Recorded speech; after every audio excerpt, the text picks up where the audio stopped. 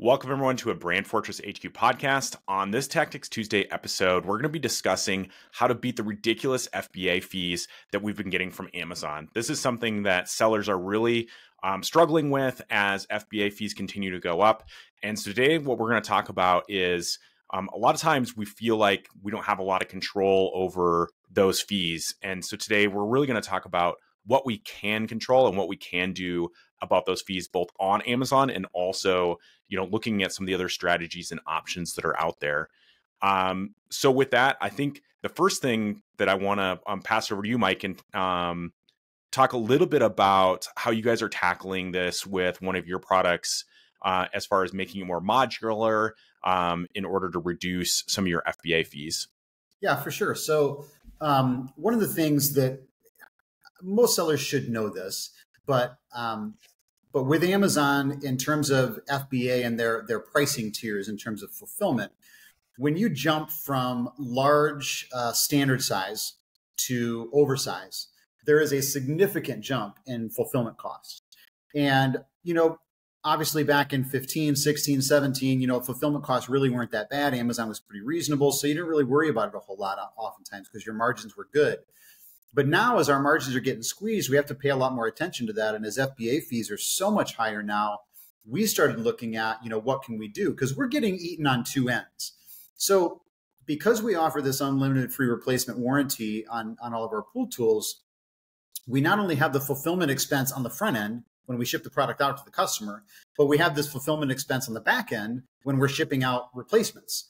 And in the past, on all of our pool nets, when somebody would request a replacement, we would send out an entirely new pool net. We wouldn't send out parts. It was always the full unit, which again, early on, we could do that. The fulfillment fees were reasonable and our margins were pretty hefty. We're moving into territory now where that is just not any longer sustainable, not only on the front end, but also on those back end warranty replacements. So we kind of went back to the drawing board and said, okay, how can we turn, and this is specifically on our hero product. So some of our nets are already in the standard size, but one of them that was on the bubble was our 19-inch. We were a little bit over on the length and width dimensions that we could have. So 18 inches by 14 inches is the largest that your product can be, the packaging, and still stay within the large standard size, which are still fairly reasonable fulfillment. Our product was over that. It was over 18 inches. It was more like 19 and some change, I think. And so we went to the manufacturer and just said, we need to get this into a package that's under 18 inches by 14 inches. How can we do it? Can we take the handle off? Can we, what's the possibility here? And so one of the things that's interesting is that the first manufacturer essentially told us we can't do that. We had two different manufacturers that we receive pool rakes from, or nets, same difference in the pool category. And so we went to the other manufacturer and said, okay, how do we do this? Like we need this to happen. And so they, kind of put their heads together and they came up with a different design that would allow us to get into that packaging. But in that process, we actually decided, all right, if we're going to redesign the product anyways, let's just redesign it so that the entire thing is modular. So it wasn't just removing the handle and changing how we packaged it. We took it to that next level to say, okay, how can we create a product where now we can do warranty replacements in parts instead of in full units? So now we can send out just a net or just a plastic rim or just a handle. And so our warranty replacement costs not only will be less because we don't have to send out the whole unit, so the fulfillment is way less and the cost of the warranty replacement is less, but also just that fulfillment fee is way less. We're going to save almost half of the fulfillment cost on the initial shipment of that unit by moving it to large standard size. But we're also going to save more than half of our fees that we pay for warranty replacements by doing the same. And so I guess the two keys there is, one, how could you potentially redesign your product to get it under that next threshold in terms of the shipping tier levels at Amazon? But also, if you're going to be in that process, what other design changes might you want to make if you're going to redesign it anyways? And then beyond that, if you have a manufacturer that says that's not possible, then I would find another manufacturer who can do it. Or look to find a designer, on Upwork or something like that and say, hey, these are the current, this is currently what we have. How can we redesign this? Because there probably is a way. I can almost guarantee you there's probably a way for most products that you could do a redesign and get into a smaller package. Yeah, I think that's a great point of, just really looking at those dimensions and then kind of thinking outside the box as far as, hey, can we make this more modular? Is there a way that we can make it under those dimensions?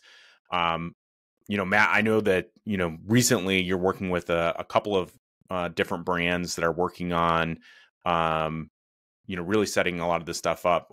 Or do you have a couple of things that you look at or considerations when you're thinking about setting a product up to be as efficient as possible when it comes to FBA fees? Yeah, so you mentioned thinking out of the box, and I love Mike's how he made his product more modular, but also it's not just the product itself, but also the packaging. I work with a brand, and one of their products is in a poly bag, and the poly bag, the way that they calculate FBA fees, and we found this out actually at a conference that we were at. They will hold the poly bag up and they'll measure the poly bag, not the product.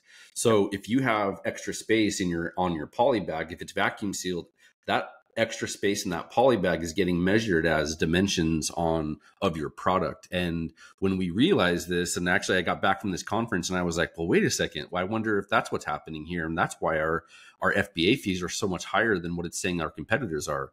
And sure enough, there was about 12 inches of extra space on that poly bag that were being calculated as the size of the product. So it's not just the product itself, but it's also the packaging that the product goes into that plays a really, really big part in what your FBA fees are. I can attest to that. I'll second that because we ran into the same issue.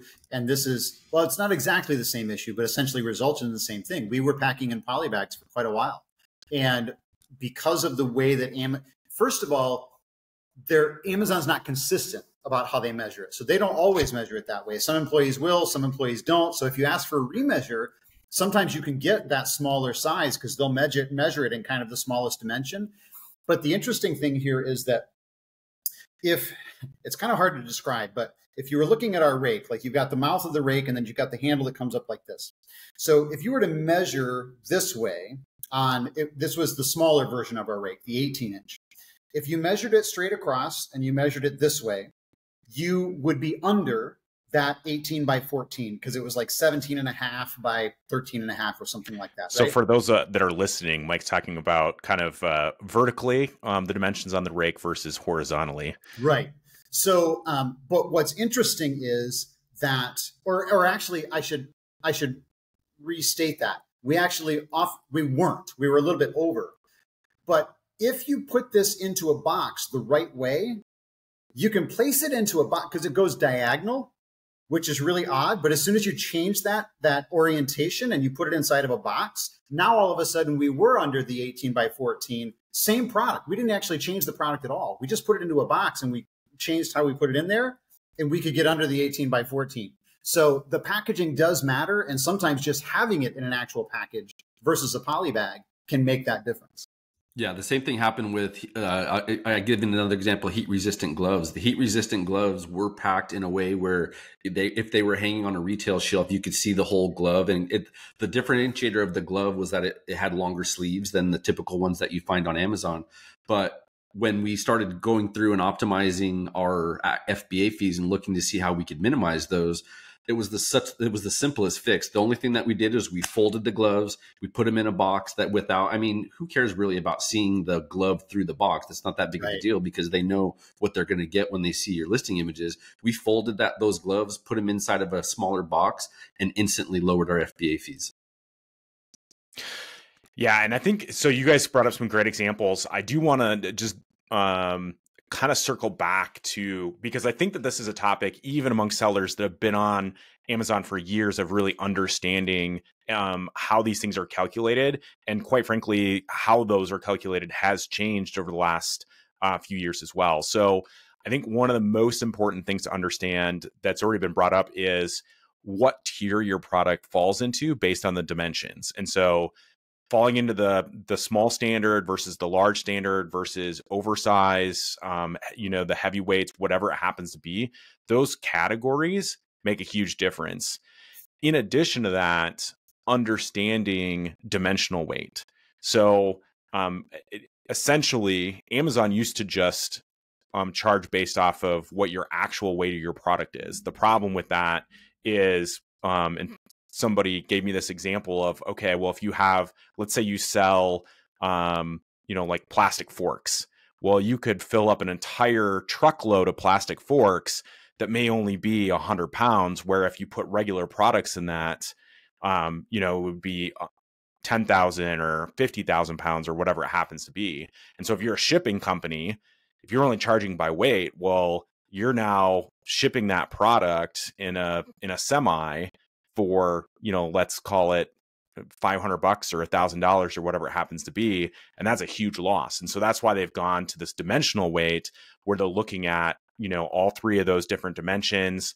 And then I think it depends a little. There's different calculations that are slightly different for like UPS versus FedEx versus Amazon. Every company has a little bit different variation on it.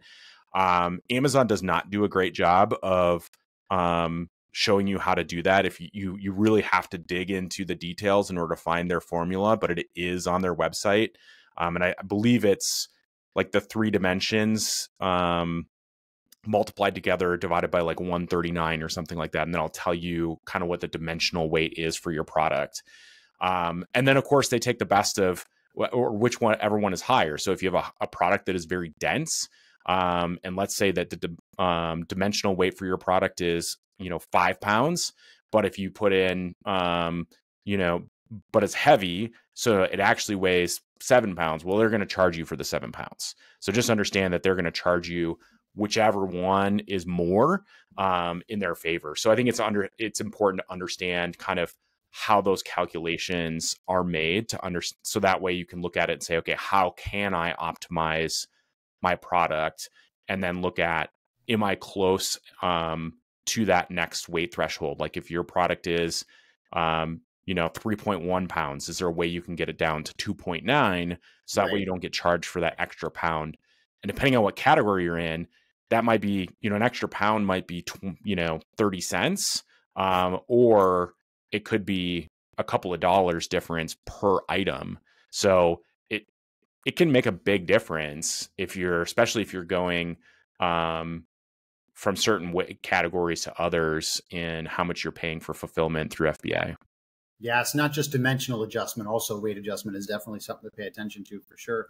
And I think it's also critical to recognize that it's the effects of a change like that work their way all the way downstream. So like we talk about fulfillment because that's one of our biggest expenses these days. But recognize that up the chain, there are other expenses that are related to the dimensional aspects and the weight aspects of your product. So, what's it going to cost to ship it here? Again, dimensionally, if you can shrink your package by 2 inches, well, that could be here's the thing that oftentimes I think is forgotten. Sometimes sellers look at it and they think, well, that little change in my packaging size isn't really that significant. I wouldn't really be able to fit that much more in a container because they're thinking of it by percentages, right? Like that's only a 5% reduction or maybe a 3% reduction in the size of the package. But the problem is, depending on that configuration, how you're able to actually pack the pallets and then pack the actual container might change significantly. So like it's possible that a 2 or 3% change in your packaging dimension in one way or another could add 10 or 15% to the number of units you can actually get into a container just simply because of how it can now be stacked on a pallet or how the pallets can be put into the container. So don't underestimate how much difference there could be in your overall costs by a very small change in your packaging and or in the product itself. Yeah, and I would add to that. I mean, you can go back and listen to the episode that we did with Gatita. They did a good job of explaining it in the sense that, Amazon remeasures your packaging on a regular interval. And so if they decide, essentially, if they get a bad measurement where they add, additional inches for a wide variety of reasons, you end up paying a lot more for FBA. And so that's why it is important to have some sort of alert system on your listing. So that way, if they change the dimensions that you're aware of that change. and then also to get to submit for reimbursement for that. So once you get it corrected, you can have Amazon actually reimburse you for that. So that's the other important thing is that you want to make sure that you're also have some sort of system in place in order to monitor that Amazon is continuing to measure your product correctly. And making sure that you're in packaging that's easy to know how to measure. Yeah. Because that differential between the poly bag and the box for us, even though it, in this particular case, it changed the angle. And so but it also gives them actual, very concrete dimensions to measure when you have it in a box versus in a poly bag. So if you're anywhere near the dimensional requirements of one tier versus another, it might be, even though it might be more expensive to put it in a box, you might actually save money that way and save hassle, because when we were in poly bags, we were requesting remeasures by Amazon all the time. I mean, it was literally weekly. We were having to request remeasures. And of course, you have to do that multiple times before you actually get the right measurement. And so just put it in a box and make it easy to measure. Yeah, and a couple of tools that I'd recommend too is that, so Amazon does offer, and I'm going to put it in quotes here, their revenue tool that does actually give you a pretty good, accurate reading on how much your FBA should be costing you based on your dimensions and the weight of your product. And if the product's live, you can already put it in ASIN. That's probably the most basic tool. And then, of course, you can kind of test some different dimensions and say, okay, well, if I made it a little bit shorter here, whatever. And then you can look at the kind of the size categories. And then there's other tools out there. They don't do anything in the oversized category, but I think they do. I know they do large standard size and small standard size. I think they do small standard size as well, but there's tools out there like So Stocked where they actually have free calculators where you can plug in like, okay, here's my, current size of my product. And then they'll make some recommendations as far as, here, if you can adjust your size to this, here's how you save more on that pallet. And here's how, you save more on FBA fees. So I haven't used them actually for, like inventory management necessarily. But the calculator that they have that they offer for free is very useful. So I'll give a tip of the hat for them for that piece of it as well. So there are some good tools out there. And I really encourage listeners this is one of those things that should probably be on your checklist like every 6 months to look at, hey, how can we adjust the size of our product in order to lower FBA fees, because they're just going to continue to go up. So you have to have some sort of plan in place in order to stay competitive. Yeah, it's important to not rest on your laurels and just complain about the rising FBA fees. In most cases, there's a way to combat them. And like you said, I think it's necessary to have that as part of your checklist. I mean, we had a student that for whatever reason it wasn't a mistake based on like they had a poly bag that they were measuring wrong. Like they got the weight of his product completely wrong. And like they added 6 or 7 pounds. It was a pillow. It was a flower shaped pillow that they added like 6 or 7 pounds to 20-pound pillow. Right. And he wasn't paying attention to that. And then, so at the end of the month, he starts, he puts everything in the QuickBooks and was like, well, wait a second, why are my FBA fees? But like, that's why it's important. And he learned that lesson the hard way. And now part of his checklist is every week going in to make sure, are my FBA fees right? And if they're not, here's what I need to do. And it took him, it almost shut his business down. And he was only, 2-3 months into his launch. And that's when that happened. So it's super important to have that on your checklist, like you said, John. Well, and that's a good point too, is that, one of the things that I learned in our interview that we did with Gatita, or that in that episode, was that Amazon changed the look back window now to where it's only 90 days. So had that, he not caught that in those first couple of months, he could have been completely out of pocket for that money for a long time. Yeah, the other thing that I wanted to bring up for this too is that, sometimes I know in a lot of cases, you might have somewhat limited options as far as changing the packaging size or making it, breaking it down into different components.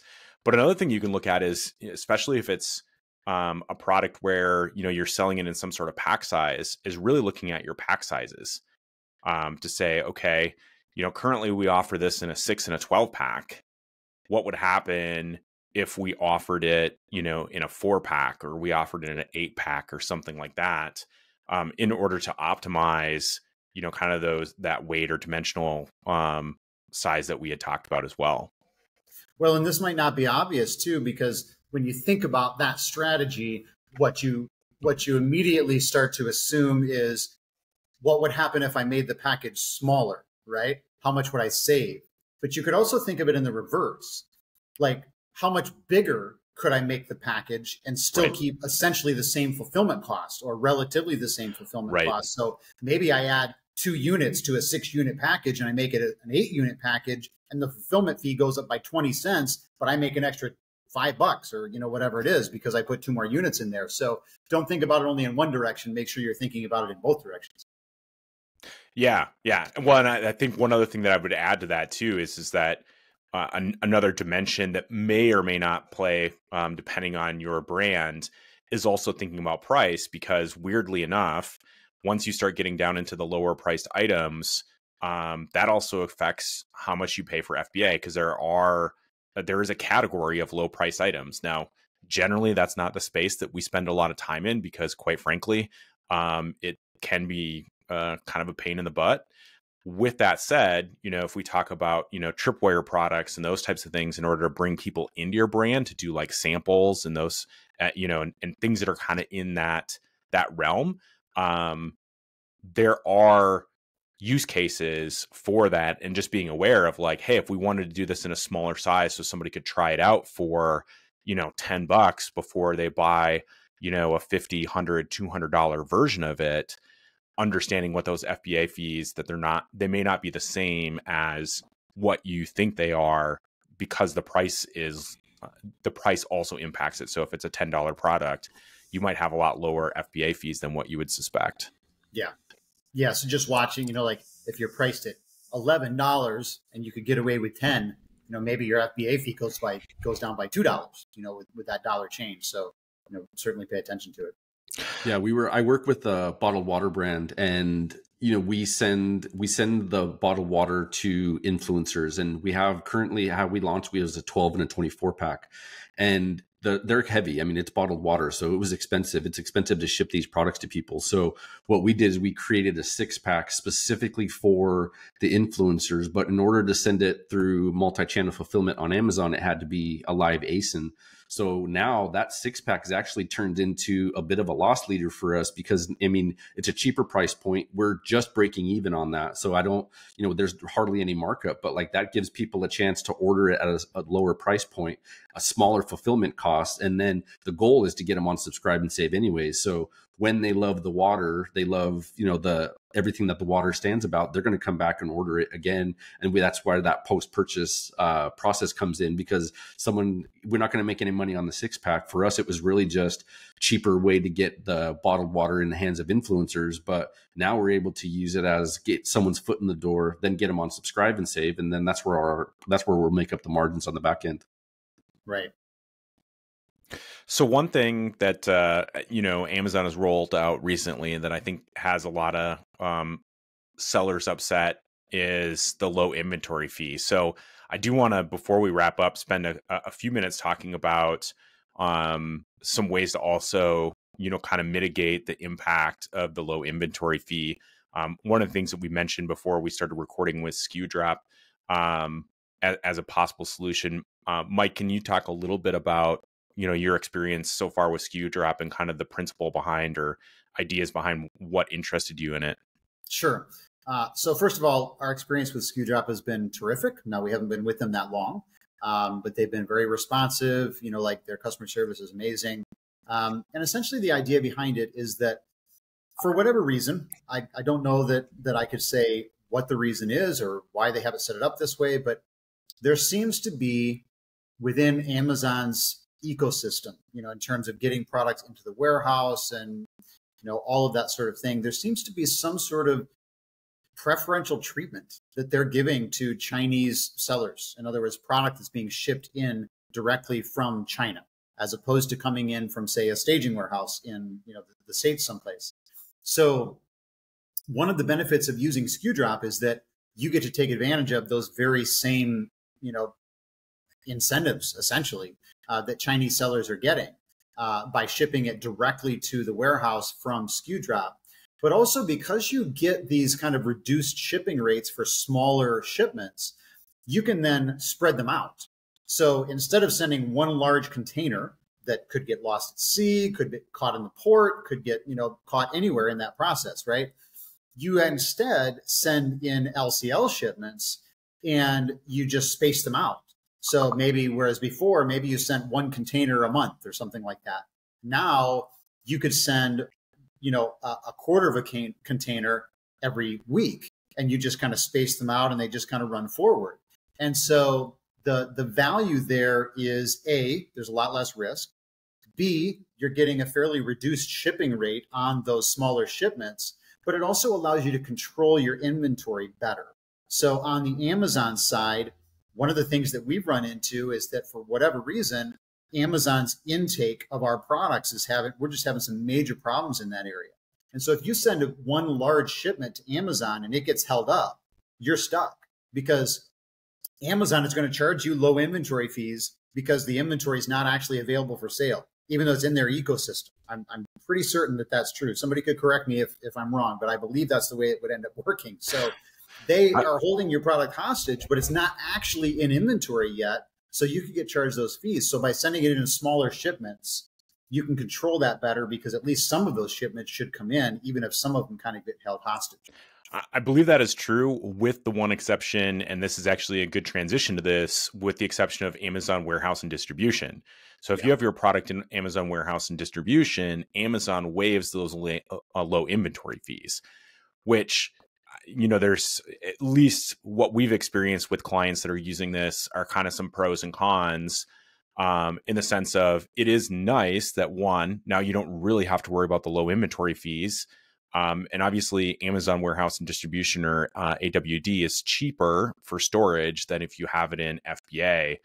However, and in fact, I think, Mike, you were the one that's talked the most about this, is that, or I think you mentioned this, that Amazon warehouse and distribution isn't incredibly smart about how it replenishes products. So right. By the time it says, oh, I need to send more inventory, you may have enough sales velocity to where you're going to end up running out at FBA. Yeah, the algorithm is not very good at calculating that. If your product is a very consistent product, you probably would be fine. My guess is that it's not that big of a deal, and so you can make use of that.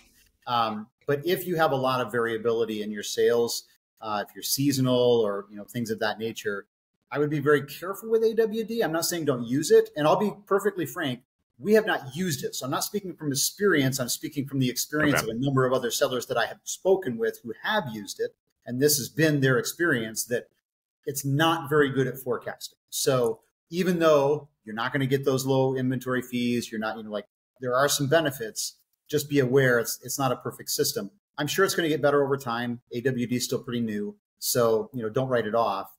But it's not great right now. And also, they don't accept, to the best of my knowledge, at least until last time we checked, they don't accept oversized products. So that's only going to be an option for you if you're in that standard or smaller size tier. On top of the low inventory fees, does it also remove the new inbound placement fees too, if you're using AWD? I think so. I think when we were talking to Jamie at SKU Drop, I think he said that was something that it helps with. And just another thing on SKU Drop is that their system is really well integrated. Like they're integrating a lot of things on their end to make that process very seamless, in terms of not only bringing product into their warehouses, but also in terms of shipping out and choosing the different shipping options and integrating with Amazon's system. So they're really building out a really great system. I think if it's anything that sounds at all like something you might want to test, definitely talk to them, because they're on the ball. Yeah, and I'll add to that, just so that way the folks that are listening to this are aware. Like, we don't have any connection with SKU Drop other than, Mike being a user. We don't get any sort of affiliate or anything like that. Really, we're highlighting them because we think that they do a great job and offer a great service. Yeah, for sure. So the last thing before we wrap up here that I did want to just touch on real briefly, and we were talking about it before we hit record, was how Amazon FBA compares to Walmart fulfillment services. And well, you know, Walmart definitely has some more maturity to go, especially in certain categories. And we're going to actually be bringing somebody on soon to talk about, what is the opportunity on Walmart? What does that look like for different categories, different brands? And, how can you tell if that's a good opportunity? But with that said, Mike, you talked about this a little bit. Can you talk a little bit about what Walmart fulfillment services looks like compared to FBA as far as the fee structure? Yeah, for sure. And I think Matt said that he's got some experience there too. But we tested Walmart a while back. To be honest, we never really gave it a super fair shake. I never really expected it to be a good platform for us. So we probably didn't invest as much in it as we should have to really see whether it could be. But I had a guy contact me recently from Walmart that I guess he's kind of running that side of their business right now, and they're looking to bring in more of these larger sellers from Amazon or bring them back to the platform. So we were talking a little bit, and he was kind of giving me a rundown of things. So I went back in after talking to him because it sounded like they were going to maybe give us a little bit of preferential treatment to kind of bring us in the door. So I thought, okay, let's see what it's all about. So I started doing some calculations with their WFS calculator, the Walmart Fulfillment Services calculator, to see what it would cost to ship our products to customers if they bought it on Walmart. And honestly, I was absolutely shocked. The price for every single product in our entire catalog was at least half the price of what Amazon FBA is charging us. And on one of our products, it is it's like a third of what we pay Amazon for FBA services to get this to a customer. So, if you look at that and you think about what percentage of your expense on a sale is FBA, and for some products, it's exceptionally high, using Walmart's fulfillment service could be one way that you can sell much more profitably there than you can on Amazon. And so I would argue that for some products, even if your sales on Walmart only amounted to 10% of your overall revenue, they could, be realistically 15% or more of your overall profit, because the profit margin on the Walmart platform could potentially be so much higher. Again, we're not back on the platform yet. I can't speak from experience in terms of what kind of sales volume we're going to get there. That'll be a future episode. But I can tell you for a fact that our fulfillment costs are going to be way lower on the platform. Yeah, I work with the brand that we recorded by Walmart as well, and they are rolling out the red carpet for us in terms of onboarding. And when I was having that conversation with the onboarding specialist and she showed me that calculator, I was also floored and it was more than 50% cheaper. And for this particular product, I believe that it's a good product for Walmart. Mike, I'm not sure you sell premium pool tools, so it might not be as good, but for this particular product, it's more of a commodity. And I think it's the perfect place for Walmart. And I was floored. And as soon as she told me that, we started doing some calculations. I just wish that they would allow you to do the multi-channel fulfillment like they do on Amazon, because I'm telling you what, a lot of operations in our business would change tomorrow if that were the case. And I'll say something as kind of a side note. If you are using Amazon and you're using it, the FBA services for MCF fulfillment, you need to look for a 3PL, because right now we are our MCF cost is generally 60% higher than our actual FBA fee to ship that same product to a customer. And right now we found multiple 3PLs that we can use that the cost is way less to ship that product to a customer. So if you're using them for MCF, stop. Find a 3PL. So Mike, just out of curiosity, do you feel like that's because your product is oversized, or does that apply for your standard size products? We have some standard size products too, and the MCF cost is still way higher than FBA. And going back to the previous conversation, the WFS cost was about half. Okay. So even your standard, like your large standard size to have multi-channel fulfillment is more expensive than if you had it Absolutely. at a different 3PL. Okay.